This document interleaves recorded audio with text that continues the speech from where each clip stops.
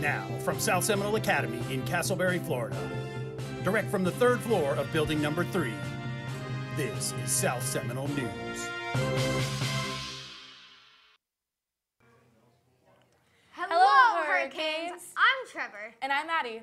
Since the first 9 weeks exams have ended, We are here to list 5 things you should do this weekend.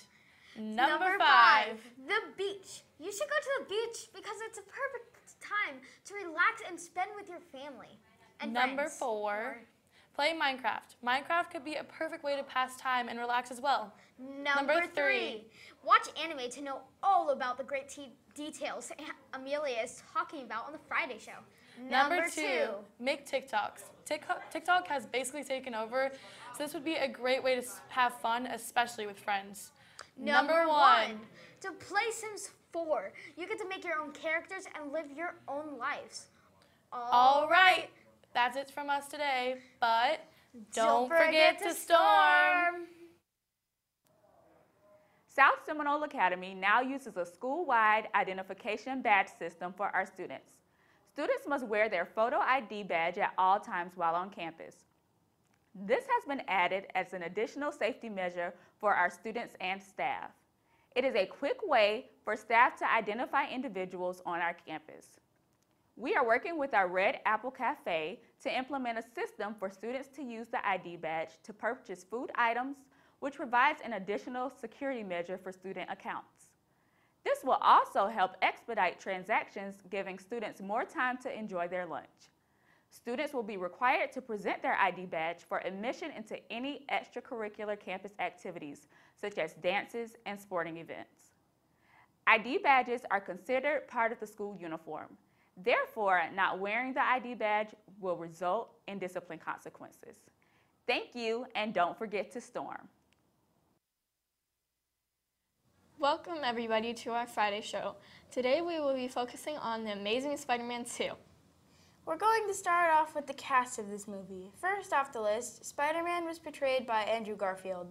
Other cast members are Emma Stone as Gwen Stacy, Jamie Foxx as Electro, Dan DeHaan as Harry Osborn, Sally Fields as Aunt May, Paul Giamatti as the Rhino, and so many more talented people worked on this movie.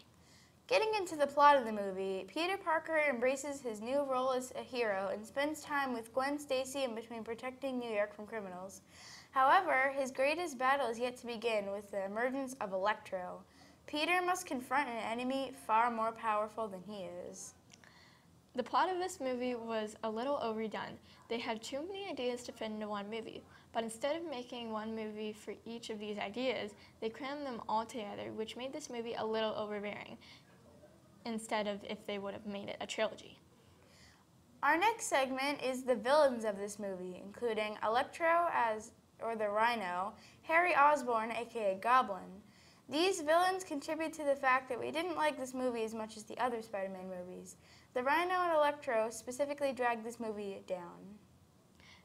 Now for the hero of this movie, Spider-Man, portrayed by Andrew Garfield, who played an awesome Spider-Man, but not so much Peter Parker.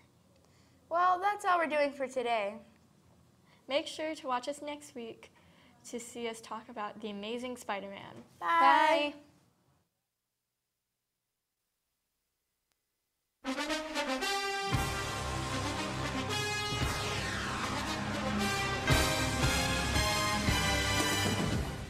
What's up and welcome back. My name is Richie and here's Linwood. Let's get going with week 7 picks. So first we got the 49ers and the Redskins. 49ers are really good right now. They're like really, really good. And Washington is just, I thought they would be good this year after a really good draft, but this year has just been really bad for them. I think the 49ers will come out on top with a big win and beat the 49ers 35-6. Our next game is the Cardinals and the Giants. Linwood, what do you think is going to happen in this one? I think the Cardinals will win 17-13 against the Giants. Cardinals' defense has been looking pretty good lately, and the Giants, they just haven't been as good as we thought they would have been. Next, we got Ravens versus Seahawks. What do you think about this? I don't know. This one's going to be kind of tough. The Ravens and the Seahawks, they're both really good right now. Ravens let out with Lamar Jackson. They're going into this one. I think they lost last week, but they're still a very good football team. And the Seahawks, they're a Super Bowl team to me right now, and I think that they're going to do something really big this year, might make a run for the bowl. But I have them winning this one 34-28 in overtime. Next, we got the Saints and the Bears. Who do you got, Linwood? I got Saints winning this one 20-10. The Chicago Bears haven't had the season that we hoped that they had after the missed field goal last year in the playoffs. The Saints have been looking good with their backup quarterback, Teddy Bridgewater. Next, we got Eagles versus Cowboys, the game of the week. What do you think, Richie? I don't know, man. The Cowboys are just, I want the Cowboys to win a lot of games this year, and I thought they were going to be a Super Bowl team. But their last win this year was Week 3 against Miami, and everybody's beating Miami, so that's not really special. But they could win this game if they just stick to the game plan and feed the ball to Zeke and be safe with the football. They looked really good last week, but couldn't get it done against the Jets, which is weird. And it's the Eagles. They're a really good football team, but I don't think Carson Wentz could get it done under the lights on Sunday Night Football. What about you? What do you think will happen in this one? I think the Cowboys' defense will play good this game. The Eagles have been playing pretty decent, but not as good. The Cowboys have been doing the same thing, but I had the Cowboys winning 16-10. All right, that's good. All right, well, thanks everybody for watching, and we'll see you next week.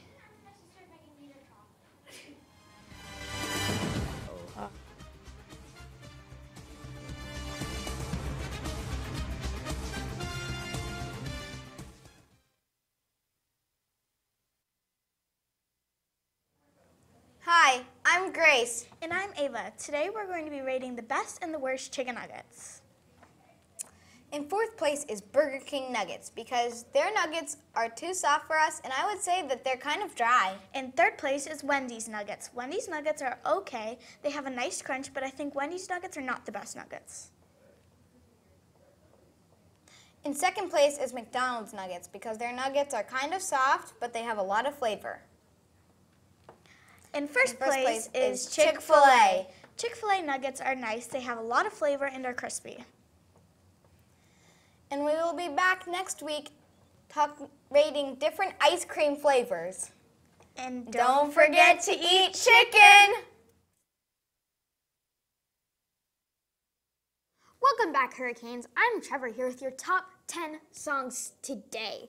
Just so you know, I started this list because I love music. Now moving on, let's get to the list. Number 1 song today is Highest in the Room by Travis Scott and has been on the charts for 1 week. And since this song has only been on this list for 1 week, I don't know it. So anyways, moving on. Number 2 song today is Truth Hurts by Lizzo and has been on the charts for 23 weeks and takes her second place for the most weeks on the top 10 songs this week. I love this song, period. Number 3 song today is Senorita by Shawn Mendes and Camila Cabello, and it has been on the charts for 16 weeks. I like this song, but it gets a little annoying all the time.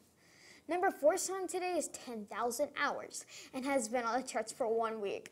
I have not listened to this song either. But number 5 song is Someone You Love by Louis Capaldi and has been on the charts for 22 weeks and takes our 3rd place on top 10 songs list this week. This is probably my personal favorite on the list. Number 6 song is Circles by Post Malone and has been on the charts for only 6 weeks, sadly. Now I have listened to this song only once, but not a fan for it. I love Post Malone though.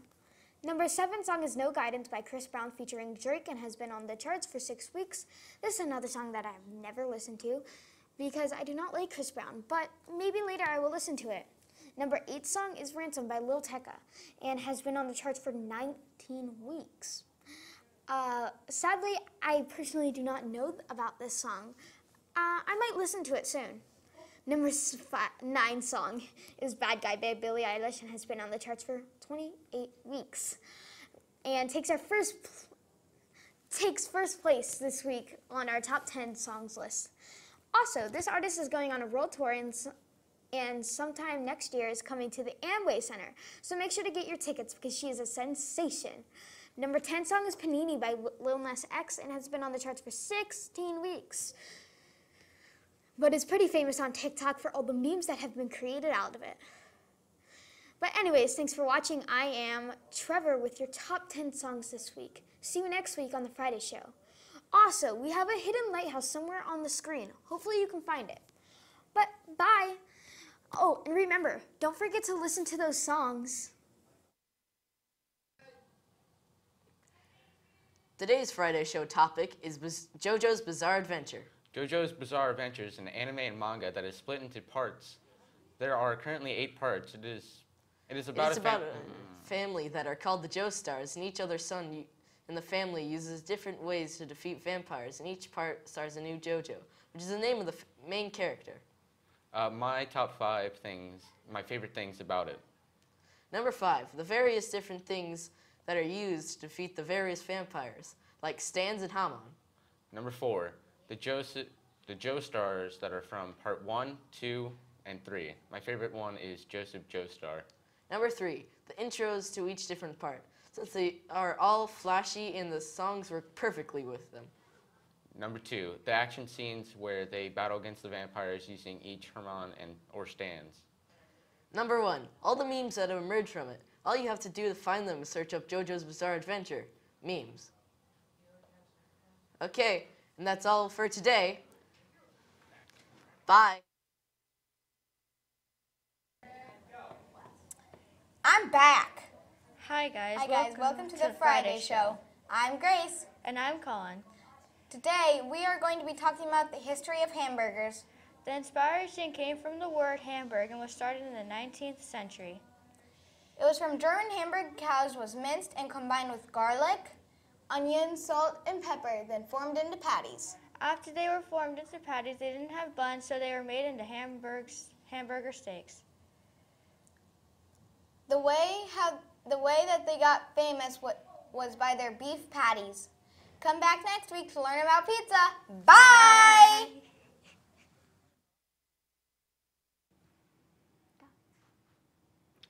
Welcome back, Hurricanes. This is Chloe. And that's Michaela. And welcome back to the Friday Dance Show. The Macarena was super fun, but we have a new dance to teach you. What dance? The Cupid Shuffle, of course. Oh, well, let's get started then. Before we start, though, we wanted to let you know that we are going to make smaller movements due to space. But that's okay. Step 1, take 4 steps to your right.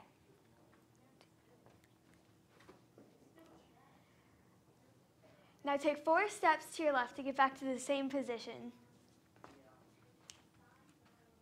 So now we have 4 kicks to the front. I thought this was dance, not kung fu or karate. Whoa, Michaela. Don't worry, it's just the next step. Settle down. Now that I'm safe, let's continue. There's a turn next, but you know, spatial issues. Practice time. With a dance, not kung fu.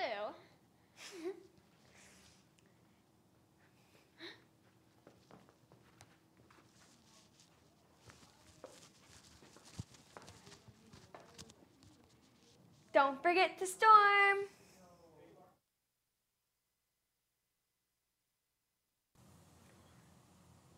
Hi, my name is Alyssa. And my name is Maggie, and today we are telling you guys about Help the Bahamas. South Seminole Academy is coming together to donate items to the Bahamas after a tragic experience with Hurricane Dorian.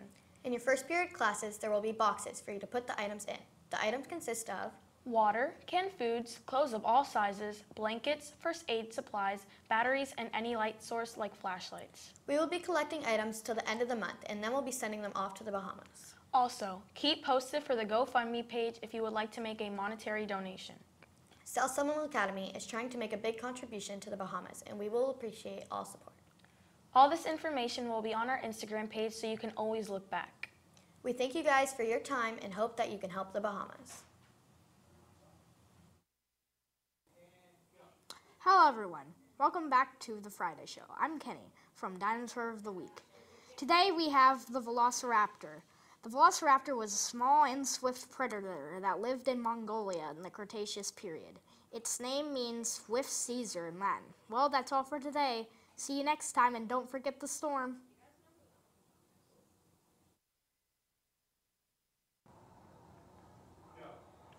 Signs that you are an otaku. Anime night. How can you say no to a night binge session with some of your fellow buddies watching Kana from Miss Kobayashi's Dragon Maid doing her thing? You may not realize it, but you've just blown through 14 episodes in one sitting. The sun is coming up and your little stash of juice boxes you stored away in your mini fridge is depleted. Oh well, bathroom break. You secretly wish the world worked that way. You're rewatching Attack on Titan Junior High for the 10th time this year, and you secretly wish that there were ODM gear that would do your bidding and that you would have the ability to help you when cleaning the wall during club is necessary. You get incredibly excited when a new episode comes out. You will forget classes to watch the new episode of Attack on Titan even though you know it's a little gory. Or you will download the entire seasons and binge watch them. Your friend just recommended you Meiji Toko Renka. You will download all episodes instead of just one. Your mantra, if you start it, you have to finish it. You own at least one poster or figure. Come on, fess up. You have one or more songs from an anime you like. Not gonna lie, some songs are pretty bomb. You talk smack about dubbed versions and watch it in the original Japanese. And of course, you watch it with subtitles and don't really pick up in the language. Just little bits here and there. Dubbed is lame, you will say. It doesn't sound right. And you know what? It's true. But on the flip side, the manga version is so much better. Anime t-shirts. You in a Wings of Freedom t-shirt. You stick out like a sore thumb. You collect everything about the anime. You see this Gundam? It's not all there is. There's this, and this, and this, and this too. And this. You need all of these. And pillows? Yes. You complain about filler episodes, but you watch them anyways. You wish animals could talk. Inu-kun, please talk to me. I'm lonely. You have your own victory pose. You know that stance you assume when you are on the dance floor? They are anime, not cartoons. Bye! Hello everyone, my name is Nicola and welcome to the Friday Show. Today I'll be talking about my top 5 favorite dinosaurs. Number 5, the Brontosaurus, because his neck is too long but his name is really cool. Number 4 is going to be the pterodactyl because he can fly but I can't spell his name. Other than that, he is also cool. Number 3, the T-Rex, because he's a less cooler version than number 2. Number 2 is the Giga. It's a more cooler version than the T-Rex. And for the moment you've been waiting for, number 1, dinosaur chicken nuggets. It is hands down the best dinosaur because it tastes the best and also because all the other ones are dead. That's why we can't taste them. I'm Nicola, and thank you for watching my Friday show. See you next week.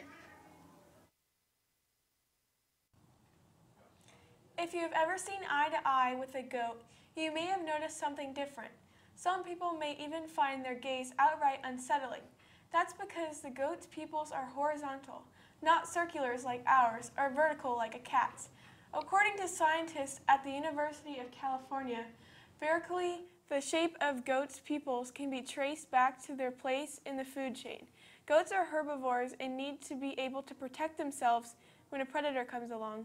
A broad line of sight aided by wide rectangular shaped pupils allow them to see danger approaching from their peripheral vision. Their eyes also have a remarkable ability to rotate in the head to maintain parallelism with the ground, says Martin Banks, the lead researcher on the University of California study.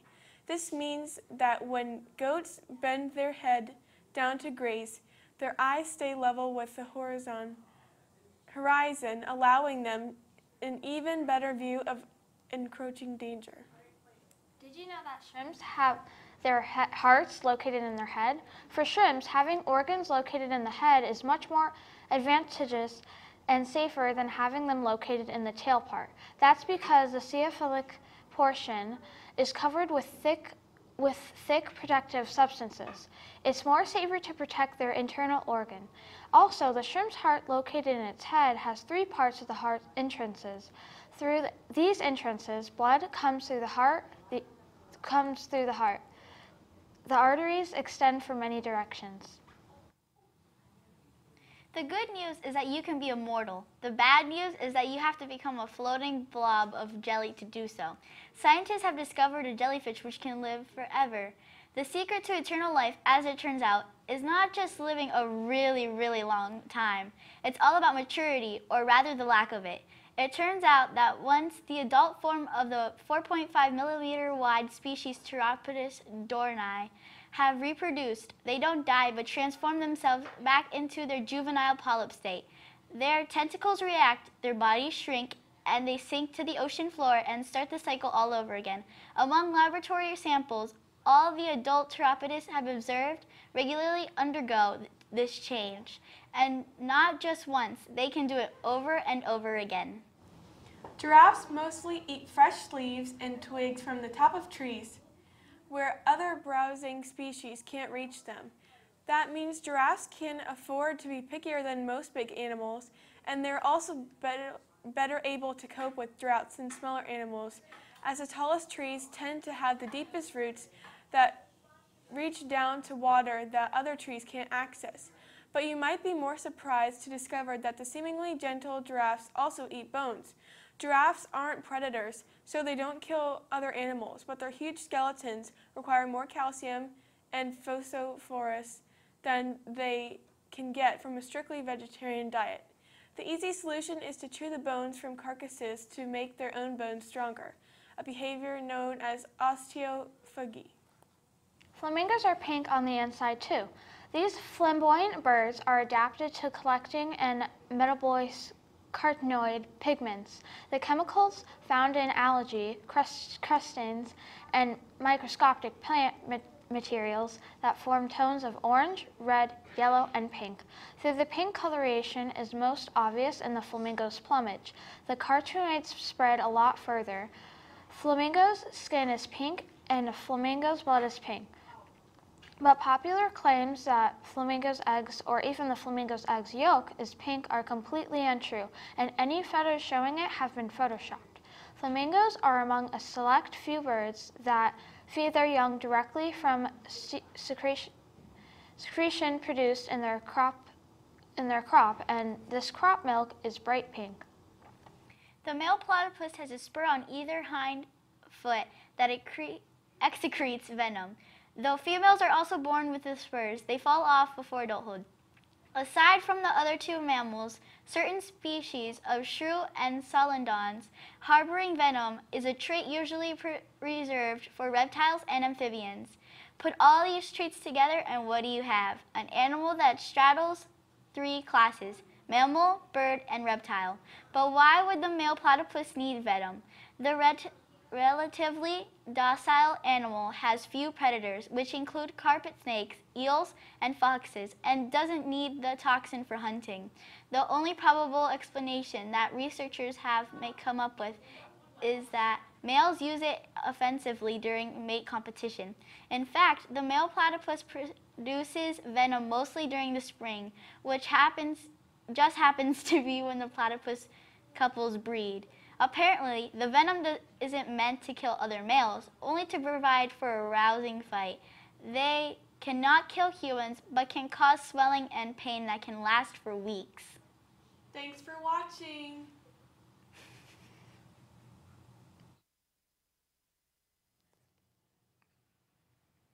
Hey, we're back. Today we decided to put If I Could Tell Her from Dear Evan Hansen into Google Translate.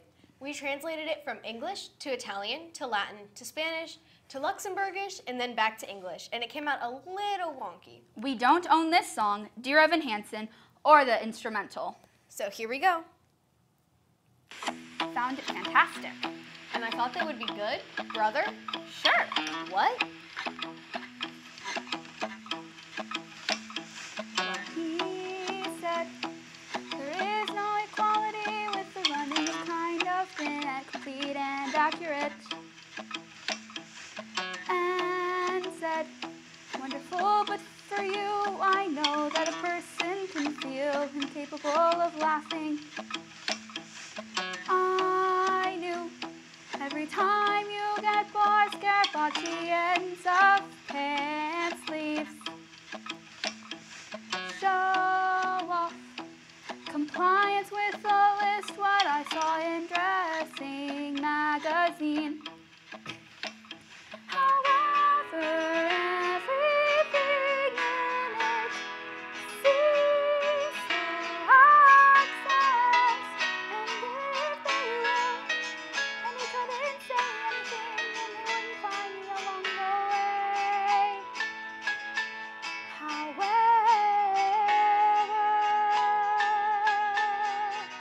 if you could say, so tell me to see all the things if you could say, as all things are for me, but some alien apart. And I don't even know where to start. If you could say, if you could say. He said something different? About you? It doesn't matter. It doesn't matter to you at any moment. No, it's not just nothing. And no, man, he said many things. He says, I just try the best I can remember.